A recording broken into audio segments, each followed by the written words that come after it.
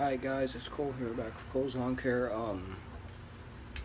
This video is just like the last video I just made. Just some time lapse of mowing, no power washing this time. But just a little time lapse of mowing, play some music along with it, whatever. Do a little bit of editing.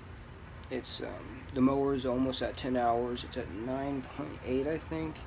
And after it gets to 10 hours or so, then I'll do an oil change. And my backpack oil is actually in the shop right now. I should be getting that back Wednesday when I come and pick it up.